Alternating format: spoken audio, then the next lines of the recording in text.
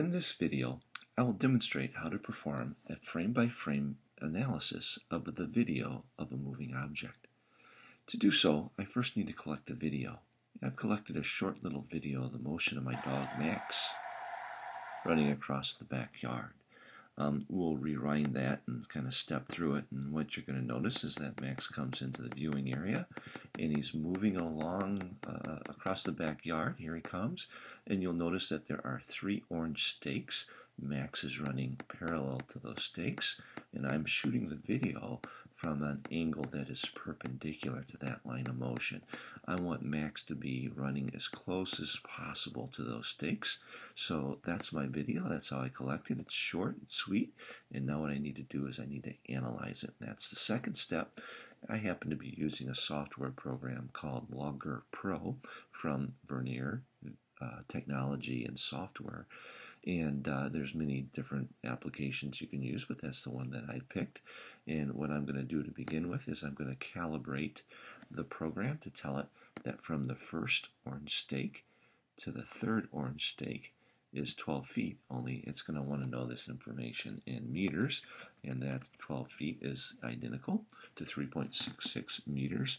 That's found by dividing the 12 feet by 3.28 feet per meter. So I have calibrated that information. The program now knows how to measure distance. Now I'm going to get the video fast forward to the point where Max moves into the video screen. And then I'm going to begin to click on Max in each successive frame of the video. So there we see Max. I'm going to get this little tool right here. It's a way of tracking the motion of a point on the moving object. And so I'm going to pick Max's nose. Just because it's easy to find his nose in each successive frame. So as we go from frame to frame, I keep clicking on Max's nose with this little tool in the software program. You'll notice the nose is moving up and down, and it's also moving more significantly from left to right. And by doing this, what the software knows is the position of the nose every 1/15th of a second, every 1/30th of a second. And so there we have the movement of Max's nose in the video. And now what I'm going to do is I'm going to stop all that, and I'm going to have the software program show me some data. So here we have data in the form of a graph of the red dots being the X position of the nose. It was moving significantly from the left to the right over the course of time. And the blue dots represent the vertical motion of the nose. And that vertical motion was something that I really wasn't that interested in. Interesting, but I'm just going to get rid of that. And I'm going to get rid of the vertical motion and just focus on the X motion. So there we have the horizontal motion of Max's nose. Now the software program allows me to do this. I can find the slope of those points. And so it performs a best fit, and then it tells me that the slope of the line is 5.193 meters per second. So the slope of a position versus time graph must give me information about the meters per second, or the velocity of the object. Now, the next thing I'm going to do, which is kind of interesting, is I'm going to go back here to the menu, and I'm going to select More, and I'm going to also plot the X velocity of the object.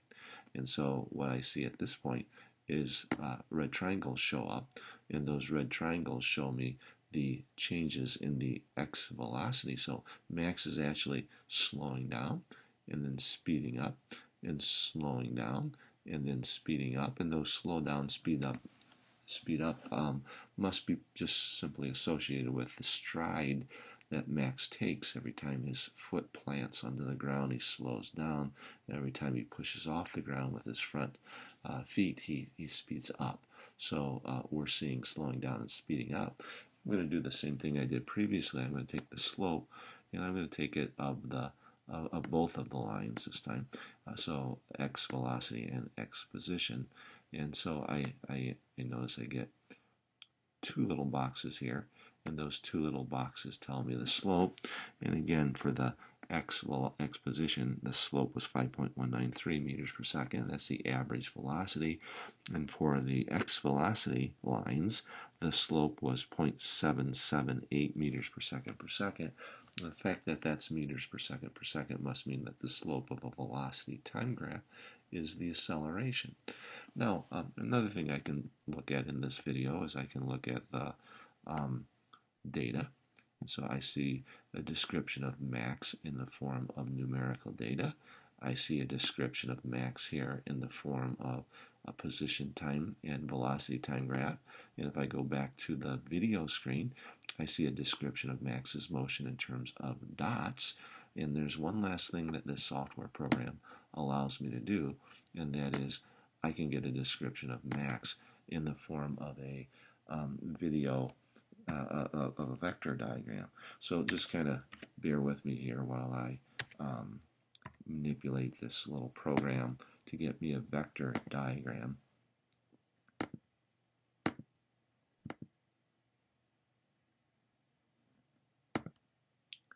There's a lot of manipulating that has to go on here in order to do this.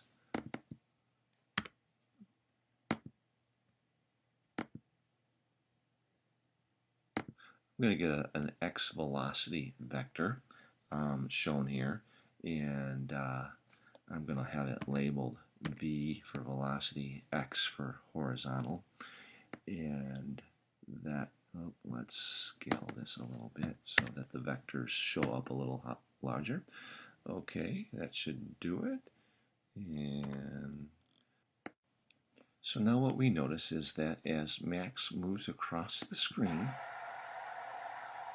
we see these little velocity vectors showing up, and those little velocity vectors simply indicate the velocity of Max in the form of a vector attached to his nose. So we'll do this in kind of slow motion. So there you see Max moving in every second frame, a vector shown. Those vectors are all about the same length, maybe increasing just a little bit, but mostly about the same length, pointing in the direction that Max is moving.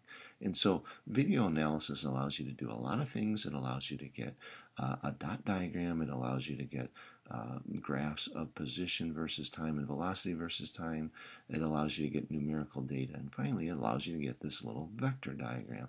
Very useful tool for analyzing the motion of an object. Thanks for listening.